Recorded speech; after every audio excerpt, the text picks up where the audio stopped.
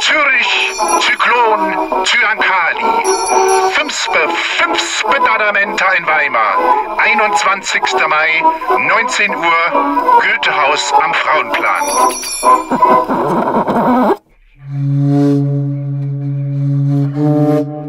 Wie erlangt man die ewige Seligkeit? Indem man Dada sagt. Ich lese Verse, die nichts weniger vorhaben, als auf die Sprache zu verzichten. Anlogobung, bangobang, blangobung, bosso fataka, ü. Dada Ball, Dada Fuchsgang Goethe, Dada Gida, Dada Buddha, Dalai Lama, Dadamba, Dadam, Dada, Dadam, Dada. Ich will keine Worte, die andere erfunden haben. Alle Worte haben andere schon erfunden. Ich will meinen eigenen Unfug.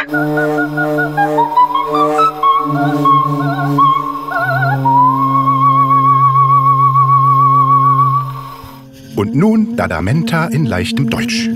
Am 21. Mai 19 Uhr am Goethehaus Weimar startet der klingende Umzug der 5. DADAMENTA. Mit dabei Kandaradei, die Tänzerin Julia Hess, der absurde Chor Weimar, Mitglieder der Gruppe Tuba Libre, rollende Skater auf dem Theaterplatz, die neue Bauerskapelle sowie die Dada-Botschafterinnen aus Japan und den Niederlanden.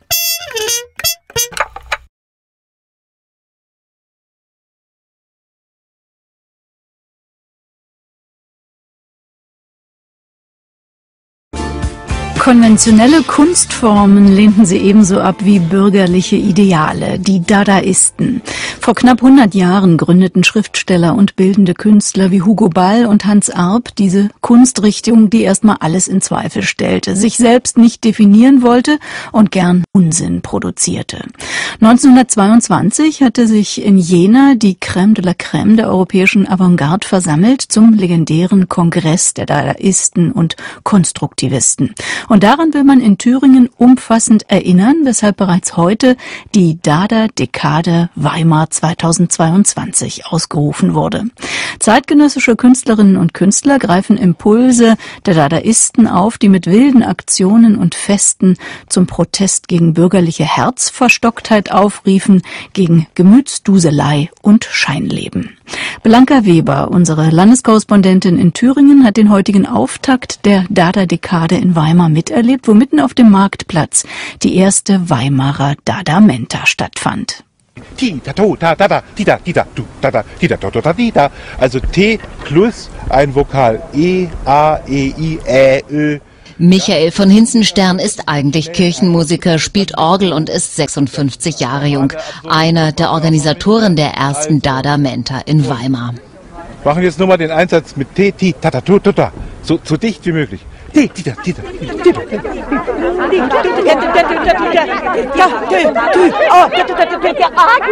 Was hier kreuz und quer klingt, sind Worte, sind Silben und Buchstaben, Sprachfragmente für Klangteppiche. Denn eines will dieser Chor mit dem Namen absurder Chor nicht: Gleichklang und Langeweile. Es ist ein Bekenntnis zur Moderne, sagt Michael von Hinzenstern. Aber auch eine deutliche Aussage gegen alles Spießertum, was nach wie vor in dieser Stadt sehr weit verbreitet ist. Die Vorbereitung dieser DADAMENTA ist auch so eine Art Vernetzung, um sich auch ein Stück näher zu kommen, ohne dass ich jetzt sage, wir wollen euch was überstülpen, sondern hier ist ein sehr offener Club, der C-Keller, den es seit 88 gibt, und der ist auch von der Stasi beäugt worden und der ist auch heute nicht ganz bequem, aber es ist ein Kommunikationsort, und was mich hier besonders fasziniert ist, dass Vertreter unterschiedlicher Generationen, also von Teenagern bis zu 60-Jährigen, sich hier zu Vernissagen treffen. Und es gibt hier offensichtlich kein Generationsproblem. Also man ist miteinander, man ist sehr unterschiedlich, aber man hat auch eine gemeinsame Basis. DADA. DADA-DEKADE. sagt es und findet sich mitten in der lautstarken Tonprobe. Der Platz vor dem Rathaus, noch ist er leer kurz vor der Veranstaltung. Einzelne Touristengruppen beäugen skeptisch die ausladenden Topfdeckel, Metallstiele, Salatschüsseln und all den Hausrat, der an dem Abend als Musikinstrument dienen soll.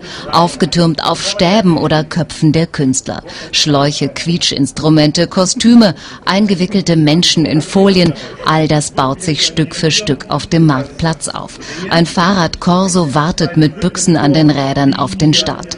Es ist ein Happening der freien Kunst. Kerstin Schuck ist eine Künstlerin davon. Das alufarbene Nudelsieb vorsichtig über der schwarzen Fliegermütze mit Bindfaden verschnürt. Sie hat Spaß an dem Abend, kommt aus Jena. Ihr Fach ist die Sprechkunst, sagt sie. Natürlich mag sie Kurt Schwitters und dessen Gedichte. Ich habe mich schon immer mal mit Schwitters beschäftigt und fand jetzt dieses Gedicht vom Obervogelsang doch sehr genial. Das hat mir gefallen, weil hier wirklich die Wortgrenzen aufgelöst werden. Hier kommt es wirklich nur noch zum Klang. Das finde ich fantastisch, das gefällt mir gut. Und so klingt Kurt Schwitters im Jahr 2012 zur ersten DADAMENTA in Weimar. Gig, Beckedicke, Bampedikal.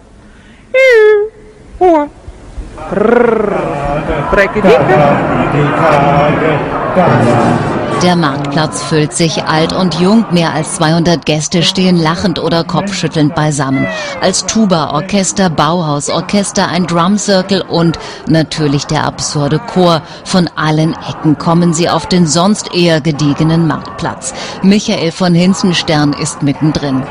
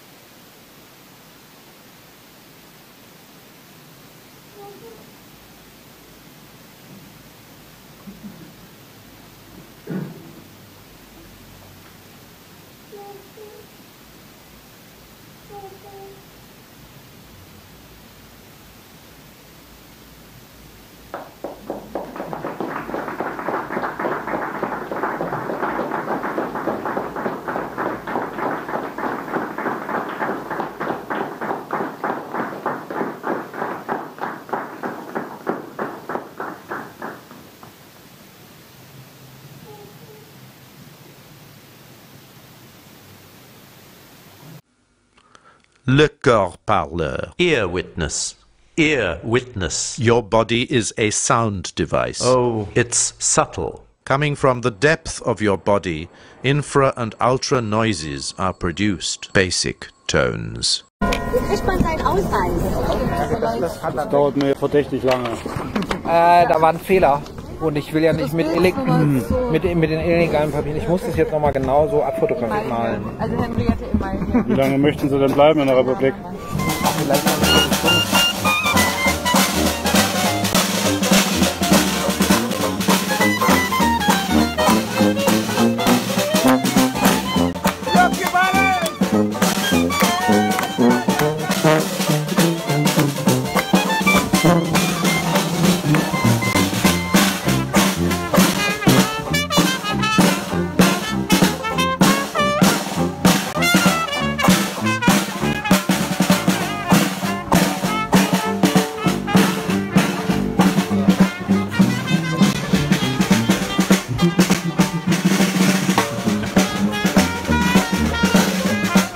Wasser drin.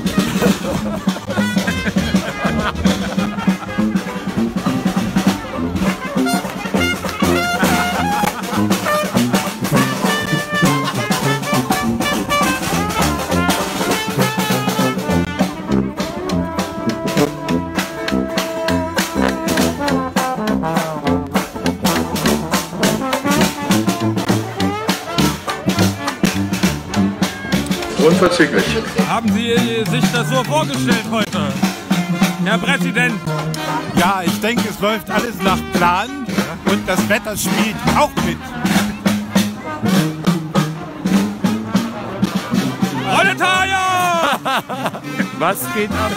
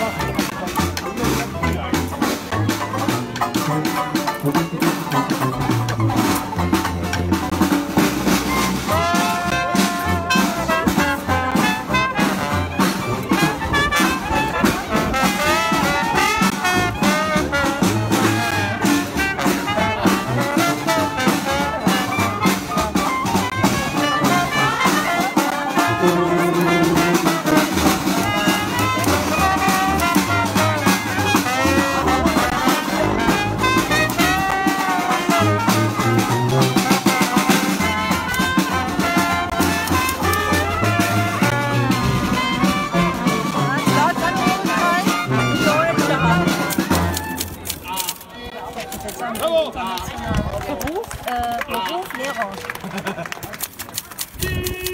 Und geboren wo? In Weimar.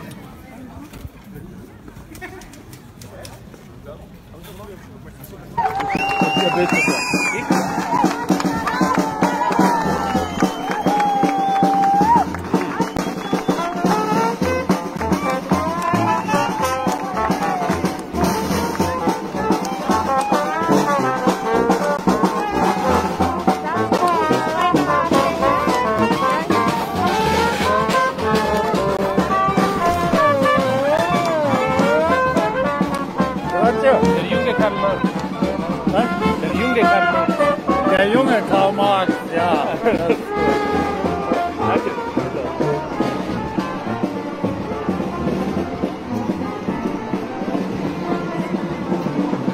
Echt harte Arbeitsgruppe. Ich werde mich noch beschweren.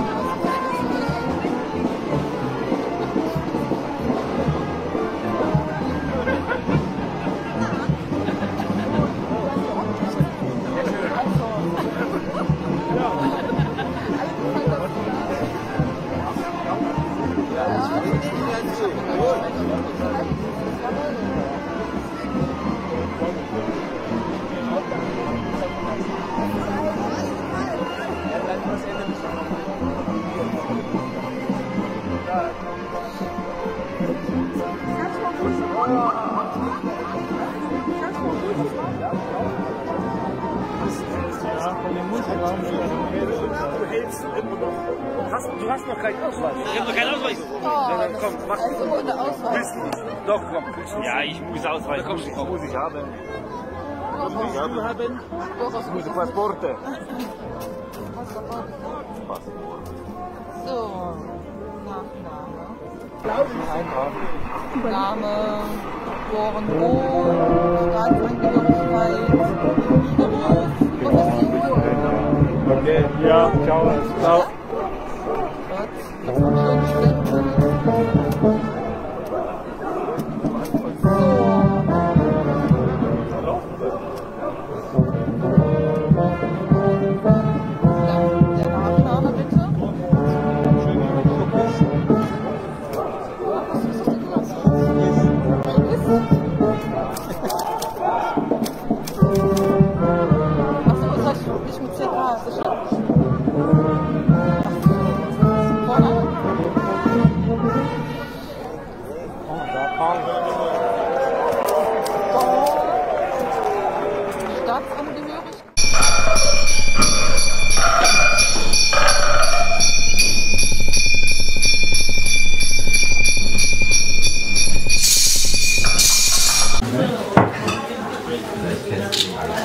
Konstantin beim Befüllen des Wodka-Brunnens. Genau. Das machst du einmal die Woche oder? Ludwig der Irgendwer hat mal zur Geburt seines x-ten Kindes alle von Paris mit Rotwein füllen lassen, damit das ganze Volk was von diesem Geschenk an ihn hat. Ja. Und natürlich geht es um unsere Feierlaune und unsere überschwängliche Dekadenz gegenüber den nachhaltigen Produkten, also unsere Lebensweise, dem Luxus zu frönen und dem Fun sozusagen unsere größten Kräfte zu geben, und dem dachte ich, den kannst du damit gebe ich damit ein Bild. Ja. Aber das könnten wir ja sozusagen in jeden Haushalt installieren, oder? Das ist quasi, genau, bin ich ja nicht, also klar, sowas, ein bisschen was mit den Frieden zu tun. Also der Wodka-Brunnen des kleinen Mannes sozusagen. Du hast es, ja? Ja.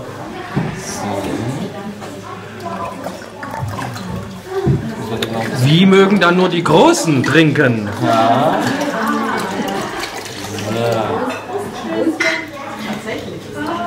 Das ist ja toll, ja. Ich gieße mal von dort aus, dass ich auch mal was sehe.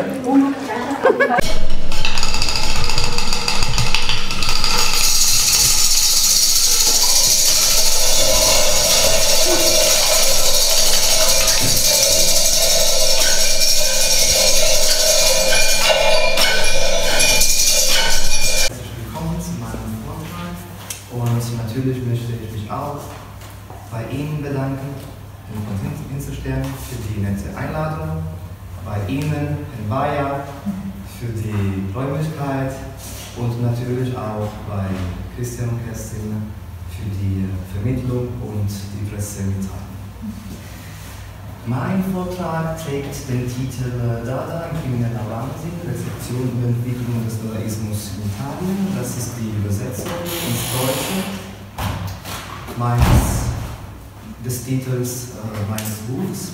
Herzlich willkommen zu unserem Programm Zürich, Zyklon, Circa.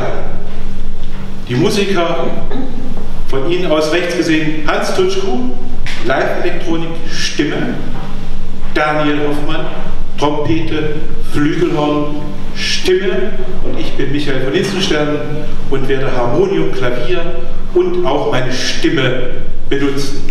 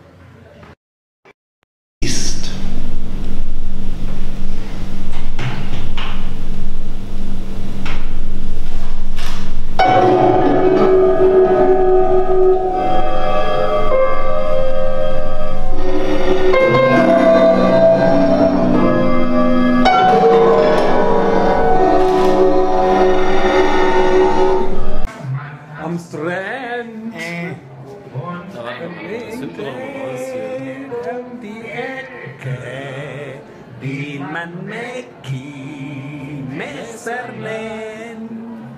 Und hier, zeig mir, wo das ist. Zeig mir, wo das ist.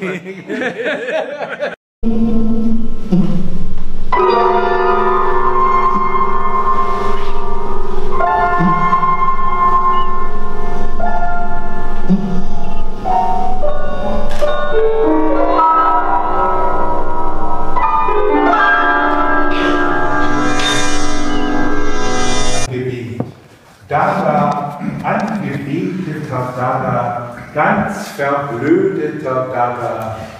Dada, Dada, dies uns, Mammutgestirn, Sülze ins Gehirn.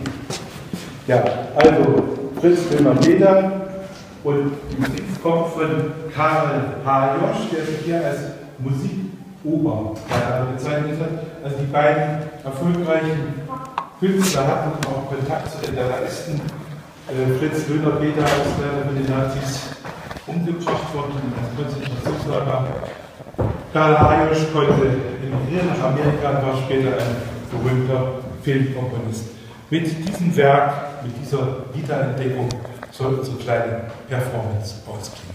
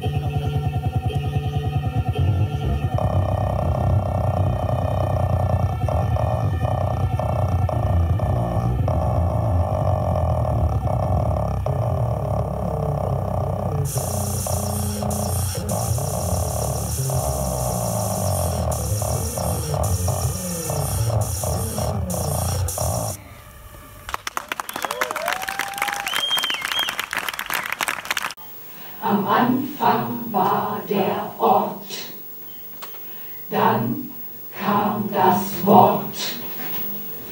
Jetzt sind wir dort. In Zürich wurde der Mythos Dada begründet. Geburtsstätte war das Cabaret Voltaire in der Spiegelgasse 1, wo Hugo Ball und Emmy Hennings am 5. Februar 1916 mit großem Erfolg den ersten Abend gestalteten. Das Lokal war überfüllt, viele konnten keinen Platz mehr finden. An diesem Eröffnungsspektakel waren auch Hans Arp, Tristan Zarra und Marcel Janko beteiligt. Eine Woche später gesellte sich Richard Hülsenbeck aus Berlin dazu. Er plädiert dafür, dass man den Rhythmus verstärkt, den Negerrhythmus, um die Literatur in Grund und Boden zu trommeln. Kam das Wort. Jetzt sind wir dort. Am